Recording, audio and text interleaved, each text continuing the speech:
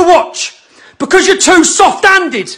Because they're not fucking white, basically. You daren't enforce the law because there's too many people who aren't white. And you don't know what to do you?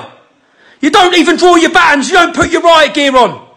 You let your officers get clapped from the side. You're watching police officers get sideswiped and punched and kicked all over the floor. And you don't enforce the law. Why not?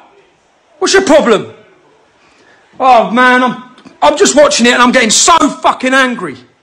Just thinking, how the fuck can you let that happen in our capital city? How can you move? It's not that you let it happen. You purposely let it happen. You moved the men out of the way that were there to protect that statue. And you made sure that those people could come and vandalise it. Piers Morgan, any celebrity who has supported this bullshit, those 27 injured police officers, it's on your hands. Okay? I think 70% of people killed in police custody in the United States are white. You talk about white privilege. 600,000 crimes were committed in the United States last year by black people against white people. 60,000 crimes were committed by white people against black people. Don't bring this bullshit politics to our country, because we haven't got it. That racial tensions that they might have in the United States, we don't have based on race. Race politics, which BLM, you've done more to break down race fucking integration in this country than anyone's tried to do. Much more than the National Front ever done. Look what you've done.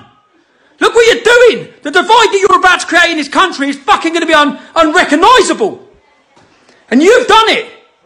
They've been allowed to do it. It's funded by all these far-left organisations. Antifa. And they're supported by politicians. The Labour Party supported that today. The Labour Party. How fucking weak. Anyway, next Saturday, I'll see you all in London. Because my blood pressure's about to go. I can't believe what's come of our country.